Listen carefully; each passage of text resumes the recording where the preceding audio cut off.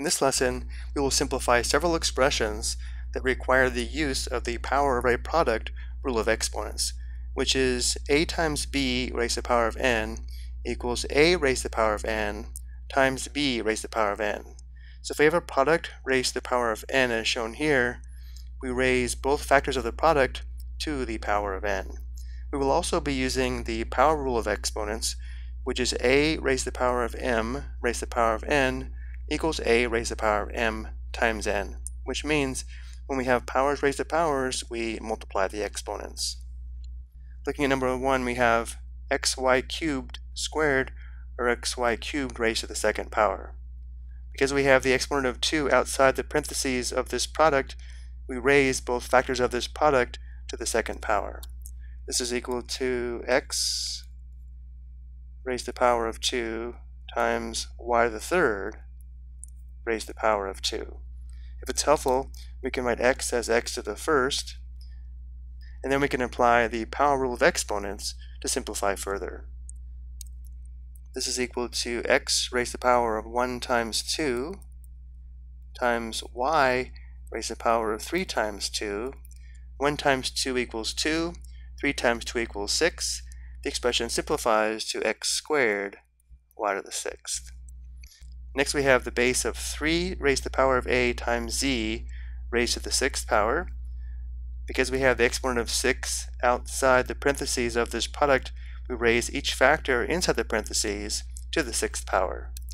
This is equal to 3 raised to the power of a raised to the sixth power times z raised to the power of 6.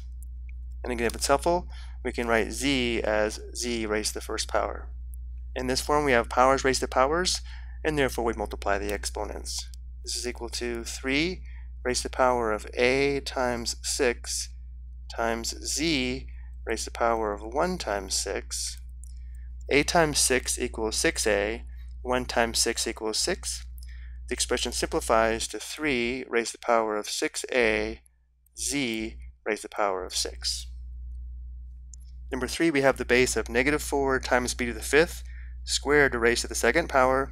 Because of the exponent of 2 outside the parentheses, we square both factors of the product inside the parentheses. And therefore, this is equal to negative 4 squared raised to the second power times b to the fifth squared raised to the second power. Simplifying further, the square of negative 4 is equal to 2 factors of negative 4. Negative 4 times negative 4 is equal to positive 16. So we have positive 16 times b raised to the power of 5 times 2. 5 times 2 is equal to 10. The expression simplifies to 16 b to the 10th. Let's look at 2 more examples. Notice in number 4 we have a base of negative 2p raised to the fourth power, or negative 2 times p raised to the fourth power. To simplify, we will raise both factors inside the parentheses to the fourth power, which means in the denominator we have negative 2 raised to the fourth times p raised to the fourth. Simplifying, the base of negative 2 raised to the fourth power means we have 4 factors of negative 2, which equals positive 16, and this is just p to the fourth, and therefore the expression simplifies to 1 over 16 p to the fourth. And now for the last example, we have the base of a raised to the power of negative 3 b squared, all raised to the power of 4. Because the exponent of 4 is outside the parentheses, we're going to raise both factors of this product to the fourth power. This is equal to a raised to the power of negative 3 raised to the fourth times b squared raised to the fourth. In this form, we have powers raised to powers, and therefore we multiply the exponents. This is equal to a raised to the power of negative 3 times 4 times b raised to the power of 2 times 4. Negative 3 times 4 equals negative 12. 2 times 4 equals 8.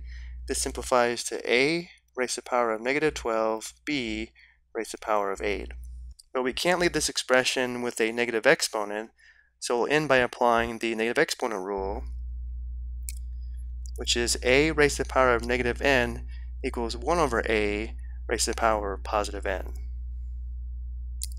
So because a raised to the power of negative 12 equals 1 over a raised to the power of positive 12, the expression simplifies to b raised to the power of 8 divided by a raised to the power of positive 12. This is our simplified expression. I hope you found this helpful.